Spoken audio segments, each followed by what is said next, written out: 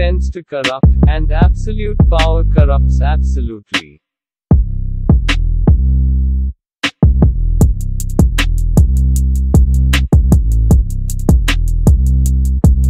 Nearly all men can stand adversity, but if you want to test a man's character, give him power.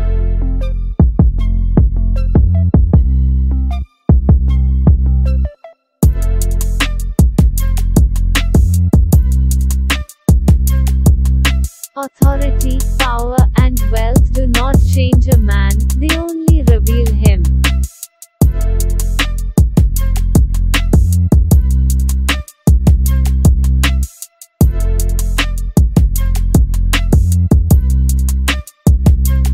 You have power over your mind, not outside events.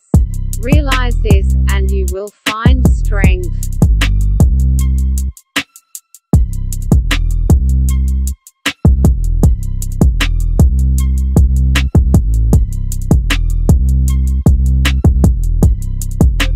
Anybody can become angry, that is easy, but to be angry with the right person and to the right degree and at the right time and for the right purpose, and in the right way, that is not within everybody's power and is not easy.